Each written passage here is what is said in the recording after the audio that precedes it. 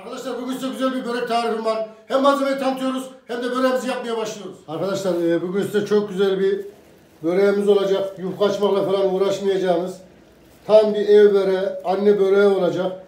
Tabii bu böreği çekerken de eşim bana yardım edecek. Ben bundan sonrasına karışmayacağım, sadece eşime ne diyorum, kolay gelsin diyorum. İç malzemesini hazırlamaya başladım. Ben de teşekkür ederek maydanozları doğramaya başlıyorum arkadaşlar. Böreğimizin iç malzemesi. Su böreği lezzetinde olacak bu börek. Çatalla peynirimizi bir parçalayalım. Maydanozu koymadan önce, yoksa maydanoz dağılmaz. Burada yarım kilo peynir var. Bir tepsi börek için.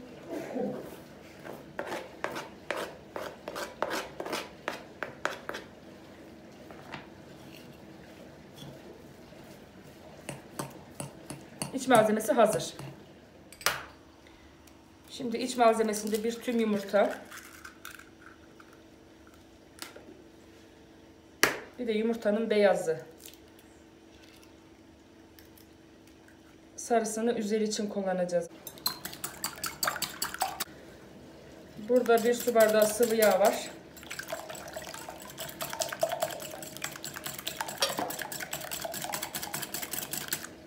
Arkadaşlar şimdi peynirimiz tuzlu olduğu için tuzu kontrollü şekilde atıyoruz. Yani yarım tatlı kaşığı yeterli.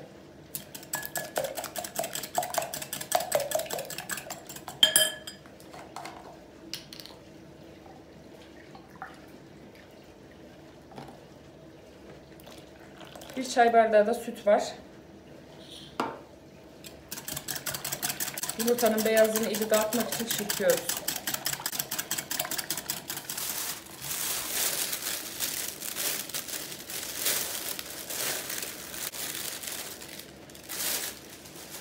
Burada 3 tane yufkamız var.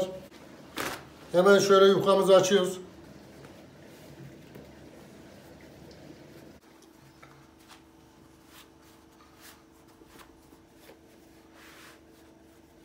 Hemen yufkamızı şöyle sardık. Eşitliyoruz. Şuradan da keseceğiz.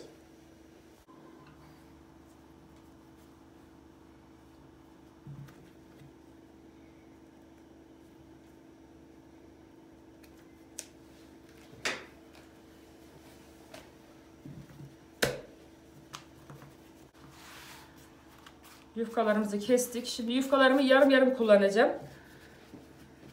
Tepside daha çıtır çıtır olması için. Bu şekilde.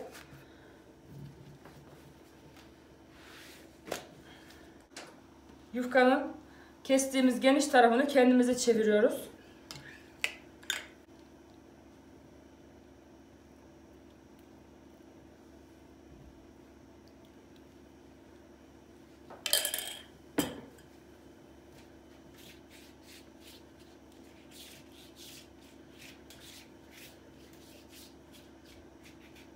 Fırçayla her tarafa dağıtalım.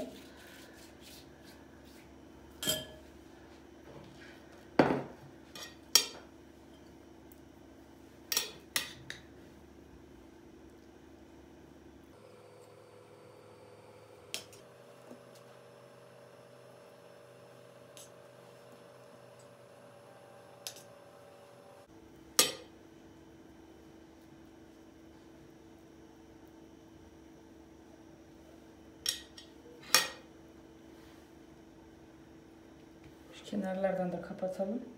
Tepsiye korken düşmesin. Bu şekilde.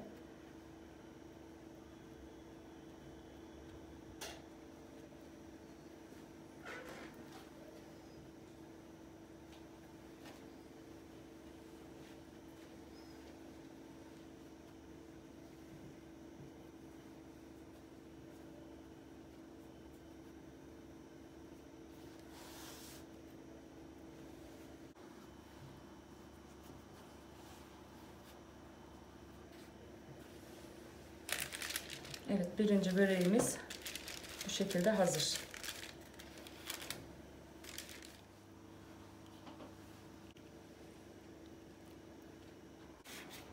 Evet arkadaşlar, ikinciyi de göstereyim size. Şu şekilde her tarafına yağımızı, sosumuzu sürüyoruz. Kurumasın, kuru olmasın. Biraz daha alalım.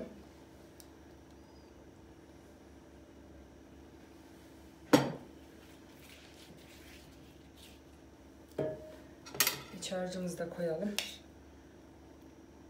Bu şekilde korsanız dağıtması daha kolay olur.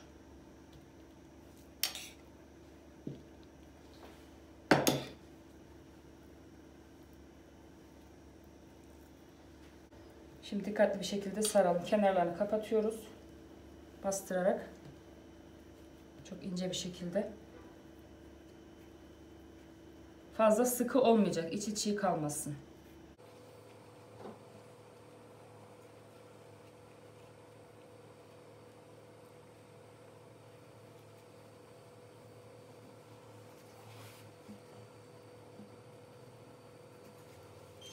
Hemen ikinci böreğimizde bu biten yerden sarmaya başlıyoruz. Sararken de ne yapıyoruz arkadaşlar? Şöyle çevire çevire sarıyoruz. Çevire çevire sarıyoruz ki böreğimizin görüntüsü, görselliği daha güzel olsun.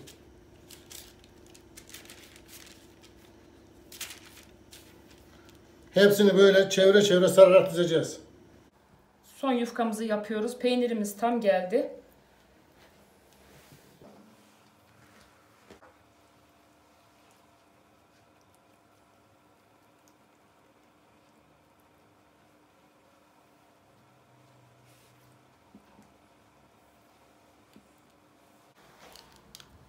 Evet, son parçamızı da böyle yerleştirelim. Bu şekilde hazır. Şimdi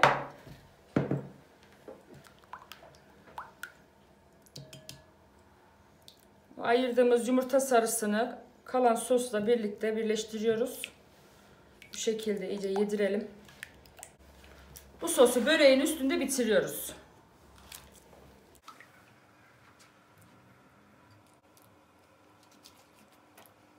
Bu sütlü, yağlı sos böreğimizi çıtır çıtır olmasını sağlayacak. Üzerine de istediğiniz susam, çörek otu katabilirsiniz ama biz katmayacağız. Bu şekilde orijinal bir şekilde kalacak.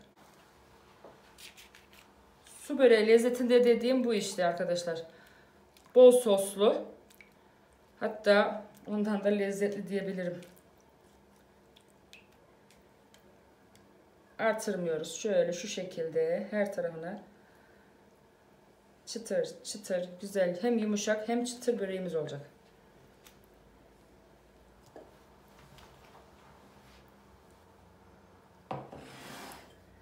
Şimdi bunu fırına götürüyoruz. Fırınımız alt üst çalışıyor. 180 derecede 35 dakikaya ayarladık. Yemeği şöyle bir gösterelim. Arkadaşlar şöyle bakın. Eğer fırınınızın ısısı düşük olursa 190 dereceye çıkartabilirsiniz. Ben 40 dakikada 180 derece fırında pişirdim. Şimdi sunuma geçiyoruz. Arkadaşlar böreğimiz çıtır çıtır pişti.